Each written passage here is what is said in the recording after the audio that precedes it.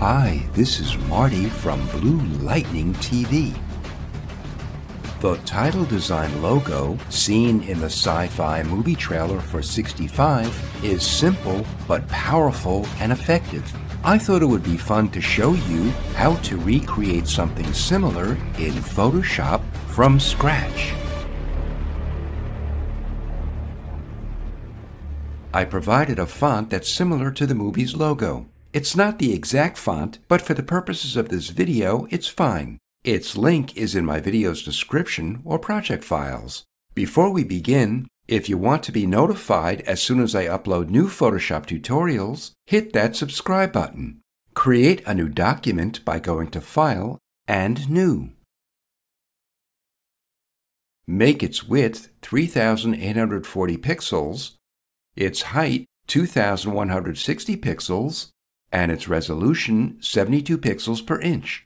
The color mode is RGB and 8 bits per channel. If the background color isn't white, open the flyout list and click white. Then click Create or Open. We'll create black horizontal bars at the top and bottom to give our cinematographic image an aspect ratio of a widescreen theatrical format. Click the lock icon next to the background to unlock it. We'll create a new layer below it by Control or Command clicking the new layer icon. We'll fill it with black, but before we do, check your foreground and background colors. If they aren't black and white respectively, press D on your keyboard. Black should be our foreground color. To fill our empty layer with the foreground color, press Alt or Option plus Delete. Next, we'll place the top layer into a folder by making it active and pressing Ctrl or Command G. We can tell it's inside a folder because the layer is indented to the right. Go to View, Guides, and New Guide Layout. If you don't see guidelines, press Ctrl or Command H. Check Rows. The number of rows is 1. Check Margin. For the top and bottom, type in 4 inches, and for the left and right, type in 0 inches. All other fields should be empty. Go to View. If Snap isn't checked, just click it to activate it. Open your rectangular marquee tool and make sure the Add Selection icon is active. This allows us to add selections as we make them. From the top left corner, drag across the rectangular selection to the bottom right corner of the upper guideline. It'll snap in place because we have Snap checked. Drag another selection from the bottom to the top right corner of the lower guideline. Alt or Option click the layer mask icon to make an inverted layer mask next to the folder. Now all the layers we place inside the folder will be visible only within the white middle shape and will be masked out or hidden in the black shapes at the top and bottom. The mantra in layer masks is white reveals and black conceals. Hide the guidelines by pressing Ctrl or Command H. Make the white layer active. Click the foreground color to open the color picker and in the hexadecimal field, type in 308292. Then click OK or press Enter or Return. Go to Filter, Render, and Clouds. We'll increase the size of the clouds by pressing Ctrl or Command T to open the Transform tool. At the top, make sure the chain link icon is active between the transform's width and height. This links them together. In either field, type in 300%. Then press Enter or Return twice. Because the clouds are 3 times its original size and extends way past our visible canvas, we want to crop off the excess to save file size. To do that, press Ctrl or Command A to select our visible image and go to Image and Crop. Then press Ctrl or Command D to deselect it. Make a copy of it by pressing Ctrl or Command J. Hide the copy and make the original clouds active. We'll make an inverted layer mask next to it by Alt or Option clicking the layer mask icon. Open the brush tool and invert the colors by pressing X on your keyboard. White should be our foreground color. Open the brush picker. Pick a soft, round brush. The size is 3200 pixels, the hardness is 0%, and the opacity and flow are both 100%. Center your cursor approximately here and click once. The reason we're seeing the clouds on the bottom is because they're being revealed through the white portion of the layer mask that we brushed in with the brush tool. Next, we'll brighten the bottom of the clouds. Make a new layer. Change its blend mode to overlay and reduce its opacity to 50%. Click the foreground color and pick white.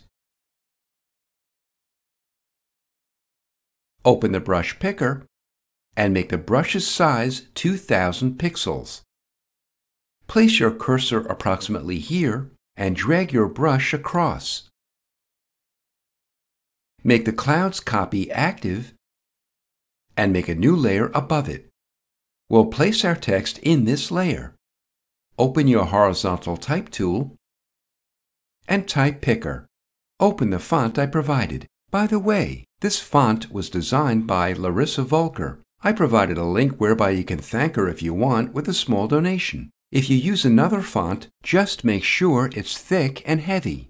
Make the size 1296 points, which is the largest we can make it. The aliasing is smooth and the alignment is centered.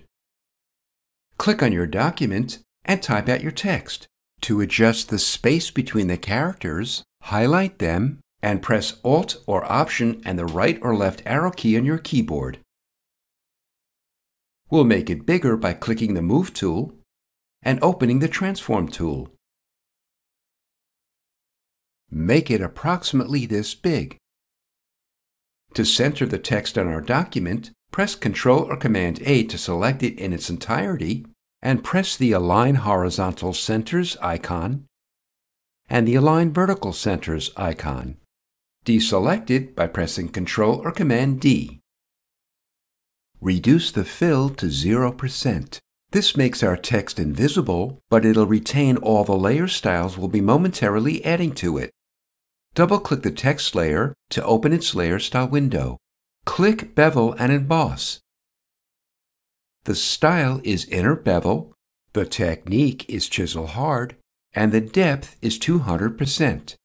The direction is up, the size is 7 pixels, and the soften is 0. The angle is 112 degrees, and the altitude is 10 degrees. The gloss contour is linear. The highlight mode is linear dodge, the color is white, and the opacity is 100%. The shadow mode is linear burn, the color is black, and its opacity is also 100%. Click Contour. Open the Contour preset list and click the gear icon. If the small or large list isn't checked, click either one. Scroll to Ring and click it. Make the range 100%.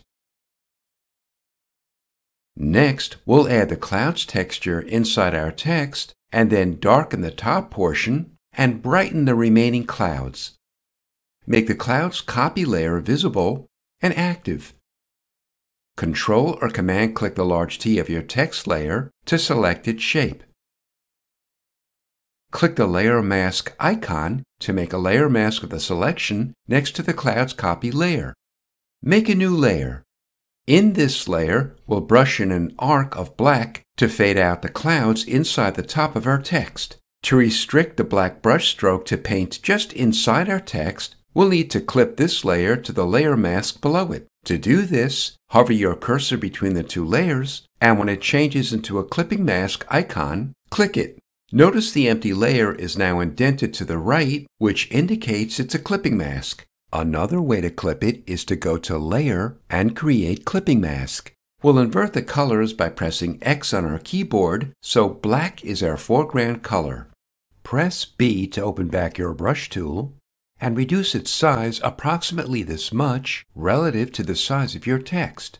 Brush across the top of your text. Next, we'll brighten the clouds inside the text. Click the adjustment layer icon and click Levels. Clip it to the same layer so it'll just affect inside the layer mask. Drag the input highlights level across to approximately 75, or you could just type it in. The following steps will add our final effect of creating a light flare sliver at the top of our image. Make the text layer active and make a new layer above it. We'll fill it with black, and since our foreground color is black, press Alt or Option plus Delete. Change its blend mode to screen. This blend mode essentially makes pure black disappear, and the remaining tones from pure white to all shades of gray will show through. Go to Filter, Render, and Lens Flare. The brightness is 50%, and the lens type is 105mm prime. Drag the flare to here so the secondary flares are seen approximately here in the preview window. Press V to open your Move tool and drag the flare to here. Click the adjustment layer icon and click Solid Color. In the hexadecimal field, type in 308,292, which is the same color as the clouds. Then click OK or press Enter or Return. Change its blend mode to color. Make the lens flare active and open your Transform tool.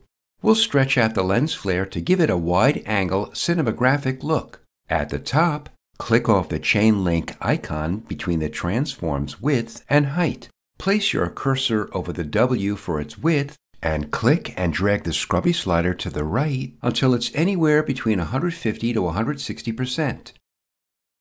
Then press Enter or Return, or click the check mark. Position it approximately here. Lastly, we'll decrease the brightness of the secondary flares. Press B to open back your brush tool and reduce its opacity to 50%. Place your brush over the secondary flare and click twice.